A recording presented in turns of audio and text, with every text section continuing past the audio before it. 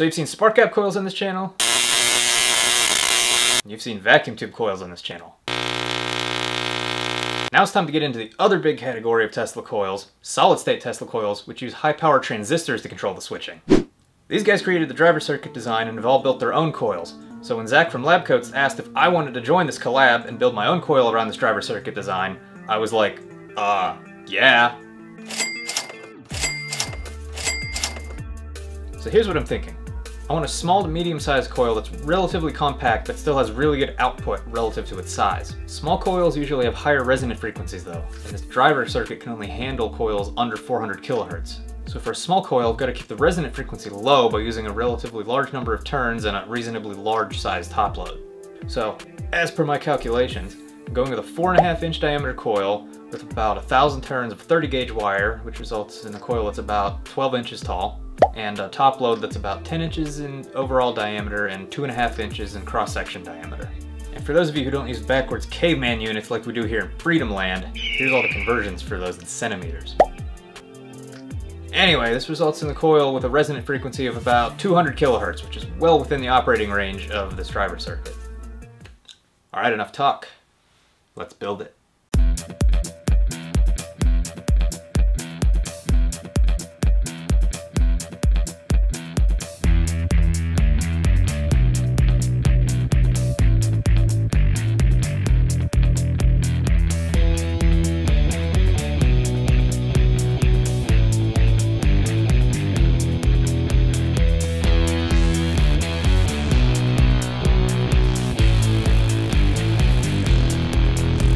So I got to thinking, wouldn't it be nice to 3D print something to mount the primary coil?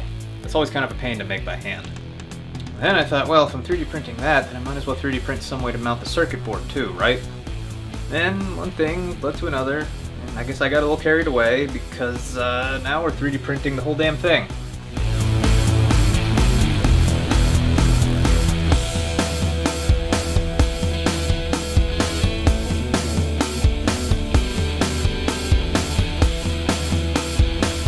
I think it's gonna look pretty sick though.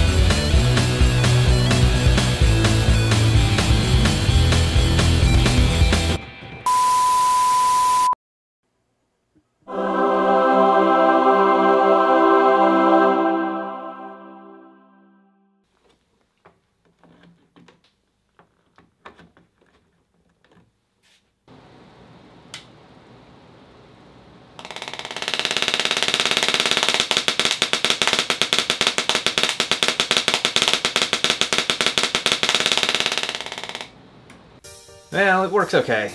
I think this coil can do a lot better though. I notice it starts to cut out as I turn the voltage in the variac up. So this circuit uses antenna feedback. So what I'm thinking is the antenna is too long and too close to the secondary coil, meaning that the feedback signal is too strong. That's why it cuts out as I turn the voltage up.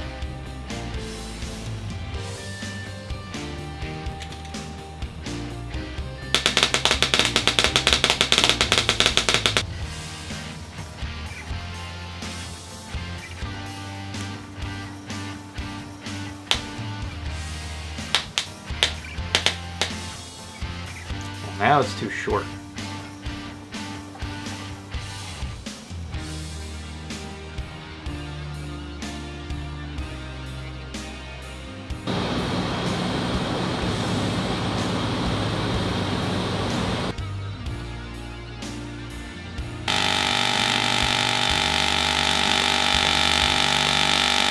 Yeah, that's good. Sparks are still not as big as I was hoping for. Thinking the reason for that is the impedance of my primary is too high, and it's limiting the amount of current and therefore the amount of power going through the coil. I can reduce the impedance by reducing the number of turns on the primary. However, this comes at the expense of also reducing the magnetic coupling between the primary and the secondary. But I designed this mount to allow me to adjust the height of the primary so that I can adjust the coupling. Raising it means higher coupling, and lowering it means reducing the coupling. Getting the coupling right is actually a really crucial part of designing good Tesla coils. If you're interested in learning more about this, go check out my featured segment in LabCoatz' video about his coil based on this driver.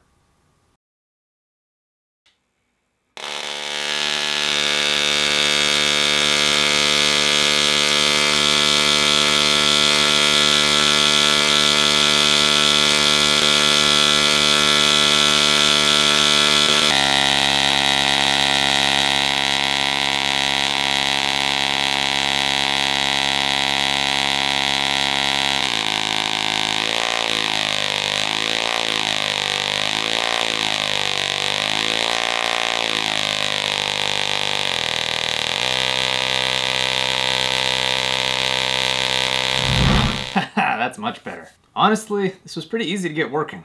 All I had to do was build a coil around this driver circuit design, which these guys had already figured out before I even got involved. So, for how the circuit works, I'll let Zach from LabCoatz go over the design. So, you wonder how the circuit works? Well, it's quite simple really.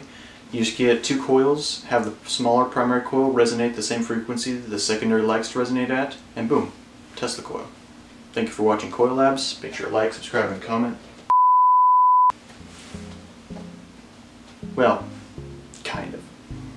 Our circuit was derived from the Lone Ocean's SSTC2, which was in turn derived from Steve Ward's mini SSTC. A number of other YouTubers also helped contribute to our circuit's design. For instance, PowerMax helped with the overall layout, and Brian from SideTubeHD brought up the need for an inrush current limiter. Anyway, the main difference between our circuit and the Lone Ocean circuit is the absence of a few annoying extra components. We also swapped out the @tiny interrupter with the 555 timer based one, since nobody wants to program a microcontroller. Anyway, here's how it works. First, an antenna near the coil picks up its signal and passes it by a diode clipping circuit, a resistor and capacitor, and a 74HC14 Schmitt trigger, which converts the somewhat sloppy signal into a more functional square wave that matches the resonant frequency. The new square wave signal is then pumped into the UCC27425 gate driver IC, where it is amplified. Conveniently, our gate driver chip also has something called an enable pin, which is basically like its on and off switch. If we feed the signal from our interrupter to the enable pins, we can control the Tesla coil's pulse duration and frequency, and therefore the spark appearance.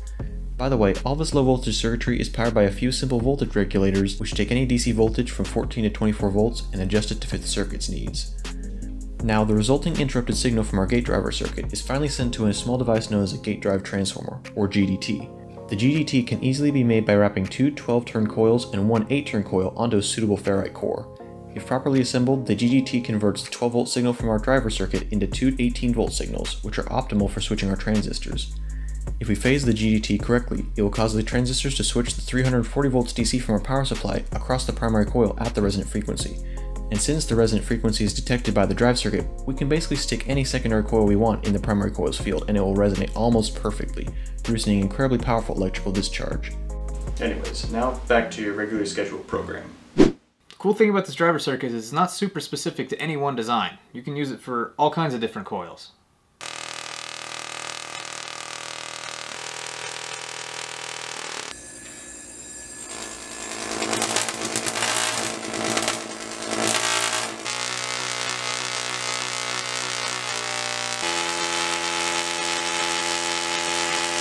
Thanks again to all these guys for inviting me to be a part of this collab. I had a lot of fun making this, and I hope you enjoyed it too. As always, Coilers, stay safe, don't electrocute yourself, and I'll see you all next time.